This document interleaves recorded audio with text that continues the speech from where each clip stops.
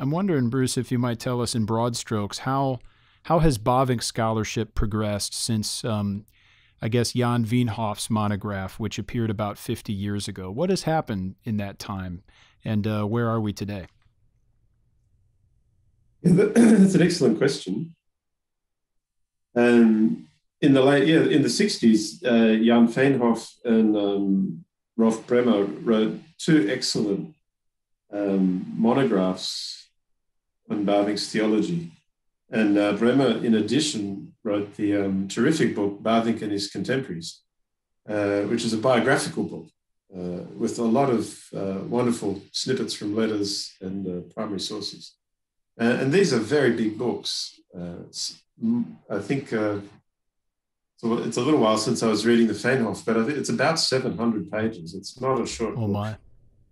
And so these great works of scholarship became the landmarks, really, for Bavinck studies. There wasn't a great deal written on Bavinck as a theologian before that. It's one of the interesting features of Bavinck's work is that his immediate legacy in the Netherlands was as a pedagogue. So if you travel to the Netherlands, you'll find Bavinck streets and schools named after Bavinck, and that is because of his active career in Parliament, and he wrote books on pedagogy, pedagogical theory. So this continued in the interest in Christian schooling, but interest in him as a theologian waned quite quickly. I touch on the broad reasons for this very quickly in the introduction to The Heart of Dogmatics. But the short story is that there is virtual silence even on the centenary of his birth. It basically goes unnoticed, which is extraordinary when one thinks about that. Yeah. But the basic reason for that is that Bavinck died just as Karl Barth had become an international figure.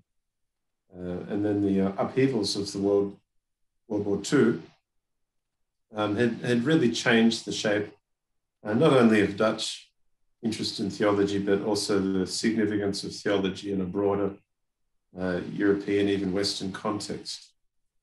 But in the 60s, we have these very important books being published on Bavinck.